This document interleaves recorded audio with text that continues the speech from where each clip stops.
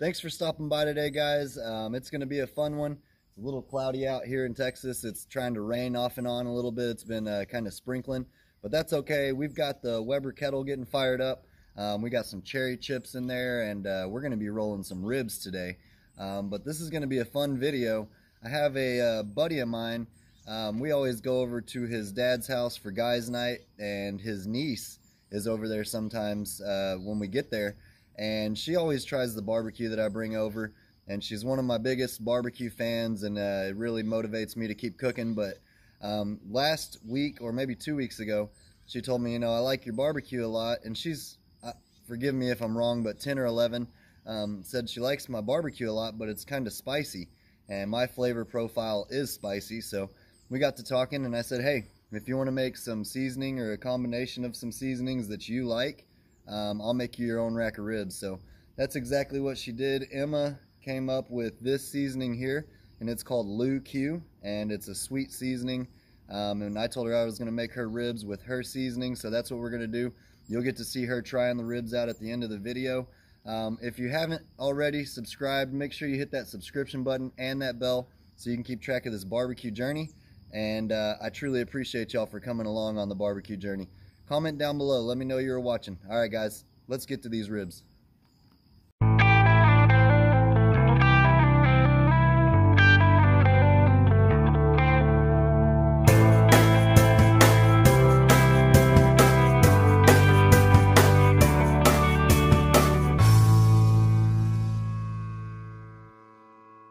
All right, it's time to get these ribs prepped, and we're not going to do a whole lot, but we don't want to shortcut my little barbecue buddy, so we're going to get some of this fat off. This is just going to make for a better bite on the ribs, make them more even. Nobody wants just a bite of fat on a rib, so I'm just going to trim that fat off right there. That's good. Pretty much you're just looking for stuff that doesn't look appealing right now. I mean, we're not going to get into a competition trim or anything, but we are going to get them prepped a little bit here. And sometimes there's a flap right here, but it looks like the packing company or butcher already got that handled, and we're going to go ahead and leave that membrane. So these were actually easy. It's actually a good looking rack of ribs here, so there we go. Let's go on with some of Emma's seasoning.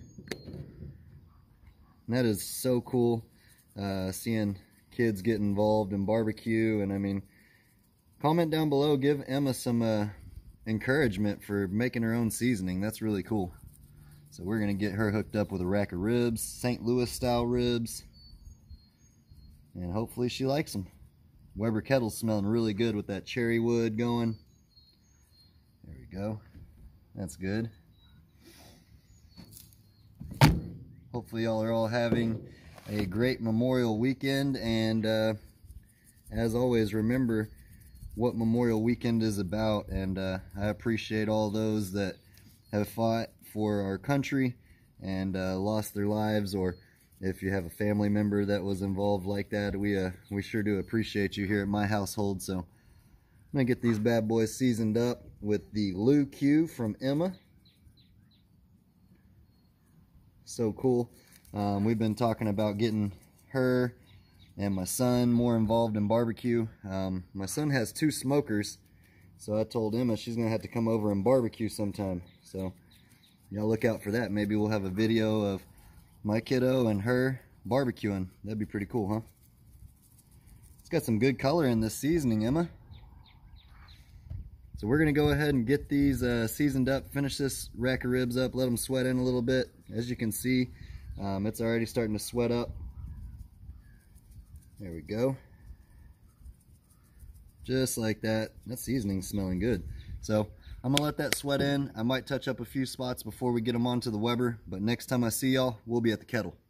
All right, the Weber kettle is now up to temperature. We're shooting for about 250, 260, and the ribs are looking good. They're sweating nicely. I went ahead and stacked the kettle about 2 wide and 2 high with the Kingsford Blue, and just sprinkled some cherry wood chips throughout there. I anticipate I'll probably have to add some more wood chips throughout the cook to make sure we get a good smoke flavor on these ribs, but that's all good. But let's go ahead and get the Weber kettle opened up and get these ribs on. I just love the smell of cherry wood and it smells awesome once you get the ribs on there as well. The seasoning's smelling good. Let's get these ribs on just like this on the indirect side. Kind of shape them up a bit so they cook uniform. How you set your ribs on the smoker is how they're going to cook. So I'm going to scrunch them up a bit. This is a nice formed rack of ribs just straight from the grocery store, y'all. All right, that's what we're looking like. I'm going to go ahead and shut this down and we'll check on it in 2 hours.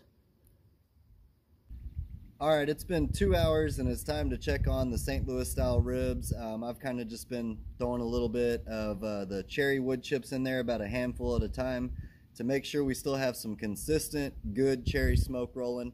And we're probably going to top it off with a little bit more of the Loo Q that we're using today on the ribs. So let's go ahead and check the Weber kettle out and see how these ribs are.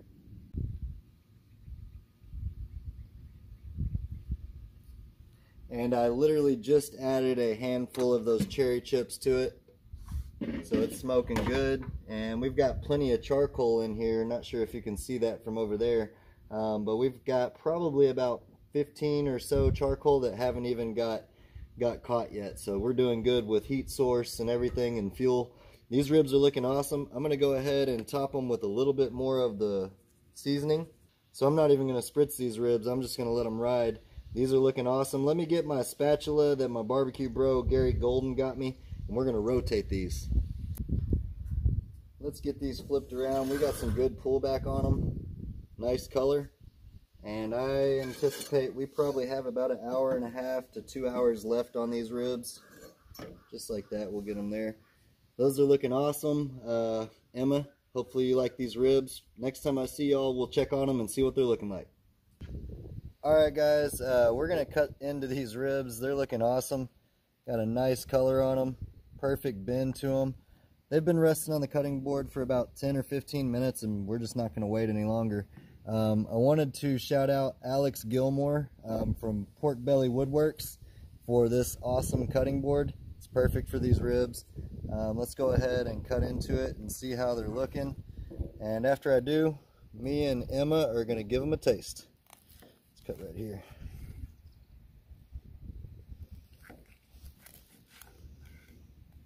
There's one of them. Just like that right there. Look at that. Got beautiful color in there. That's a good cook. Got great bark. We're going to give them a taste. Let me cut one more for Emma. Right there. I'll take that turnout any day. So let me get this camera turned around and we'll give them a try.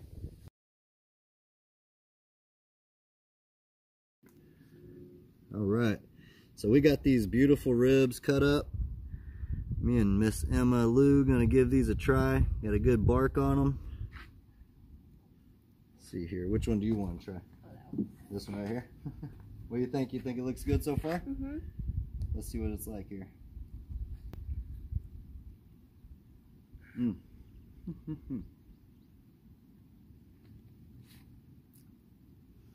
Got a perfect bite there. It's got some good flavor. What do you think? Mm-hmm. Sweet. Kind of some garlic in there. Some lemon, yeah. That's a really good pork rib. That's a good rub. Proud of you. Thank you. I know your family is too. That's good stuff.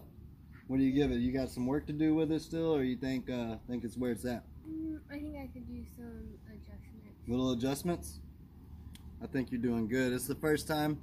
If anybody's ever tried ribs or tried to make a rib rub, I should say, the first time you make it, you know, you never know what it's going to turn out like until you cook it. So this is a really good start, and I'm looking forward to seeing how it turns out a little bit later. You want to tell them anything? It's good. She approves. She's going to keep working on it. I appreciate y'all for stopping by What's New Barbecue. If you haven't already, make sure you hit that subscription button and the bell so you can keep track of this barbecue journey. And maybe Miss Emma will come on here and cook with Bubba in another episode later. So I'll catch up with y'all later. Y'all keep on barbecuing.